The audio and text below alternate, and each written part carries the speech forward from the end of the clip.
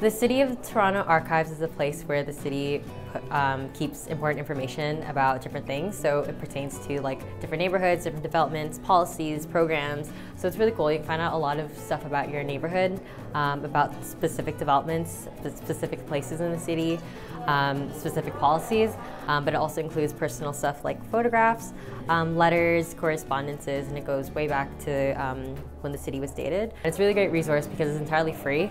You can access as long as you register, you can access the files. There are some that are restricted, but for the most part, it's like open. So it's really cool. It's even just great if you're just curious about who's lived in your neighborhood before you had, but it's also great for university students or high school students. Like, it's so big, and they saw the gallery and like, wow, it's so cool. And they didn't know that the city kept this information on file in one place, and it's so easy to access.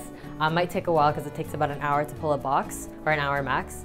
But yeah, all this information is like literally here, and you can just go and request it, and it's really cool.